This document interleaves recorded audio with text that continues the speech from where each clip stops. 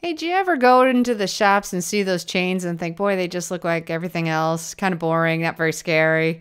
Well, here's something that you could do to those chains, adding some bars and some spikes.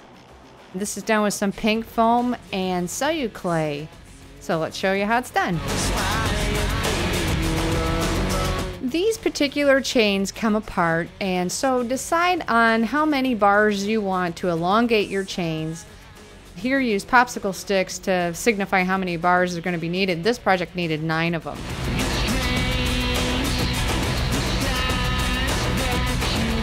These are about 13 inches long, and they're cut out of 2-inch thick pink foam. And then draw 2-inch diameter circles around every side at each end. This is going to signify the link part of those bars. Draw a center line at the 1-inch mark, 2 inches wide, so 1 inch, and that'll keep you from veering off course when you're starting to whittle these things down with your hot wire knife. So the arrow is to signify which flat end of the length. This is kind of a twisted bar, and so that keeps me from cutting the wrong side off. So curve your sides around, so you're starting to get that link look to it. And then about a 1/2 inch in from the edge, and you see that center line that's keeping as a guide, you're going to carve away, but then cup away from the bottom link. So you're starting to see your bar being formed. Do that for the other side. Alright, so you see how the link is on one side and it's on the other side? And then redraw your links because you start losing track once you cut these things off. Same thing for your center line. So you have a nice straight bar. And now do the same for the other side of the link. So 1/2 inch in, and then cut down, and then remember at the bottom link to cup away.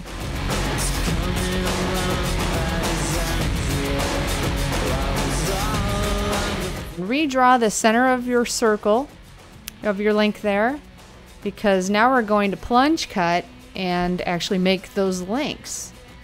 The hot wire knife is pretty cool for this kind of project. But start cutting around and being careful not to cut all the way through, because that'll suck. But start just kind of carving around so it looks like this is a forged tool, not something that you cut out of pink foam. So the whittling away is a good look. So don't be afraid of doing that. And then at the very edge, cut that down. And make sure your link fits in there still. If not, make it a little bit bigger. And now take away the square edges of the bar by just chopping away the corners that are sticking out.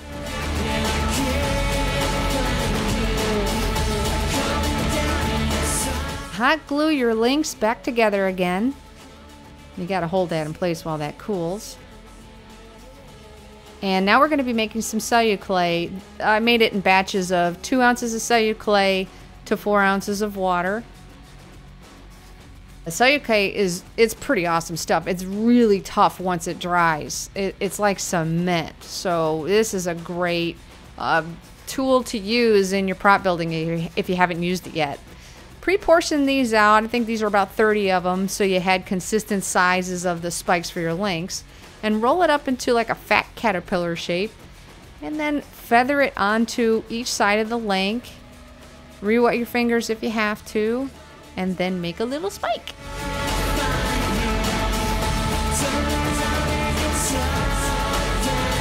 Just did the spikes on every other link to keep the workload down. Plus, thought it looked actually cooler that way, and it's starting to look pretty scary now. They were actually pointy and sharp, and used a spray gun to blow some flat black paint. Also used some rubber gloves to help kind of squish in the paint in the links. It's hard to spray all the way around. And this is how it looks when it's dried. And you could keep it this way, maybe dry brush some silver and some rust, and you're good to go. But these are going to be used in a fluorescing haunt, so need to paint these in fluorescent colors. So let me show you a palette that you can start making for yourself as references. These are different blends of different fluorescent colors.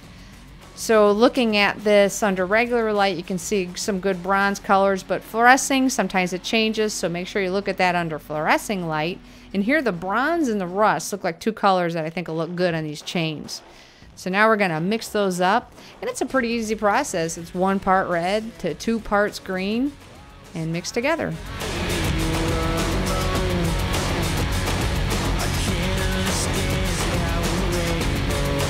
And now dry brushes as thoroughly as you can. When this was done, it looked a little subtle. Here's the rust coming on. And so you may want to go a little brighter. For my haunt, I just wanted it just to be a deterrent to keep kids from walking to this one section of the haunt, so it didn't need to glow. But this is how it looks when it was done. Looks pretty cool. I think it's a good improvement on regular chains. These just look scarier to me, and as you know, scary is the goal. Let's see how it looks under regular light. All right, well, cool. See, it still looks good under regular light, so yay, that's a win there. This didn't take too long. It takes a couple of days for the Celluclay to dry, so bear that in mind. A relatively quick project. Let's see how it looks in the haunt. Yeah. Again, subtle. You might want to go brighter. Well, anyway, thanks for watching, everybody, and take care.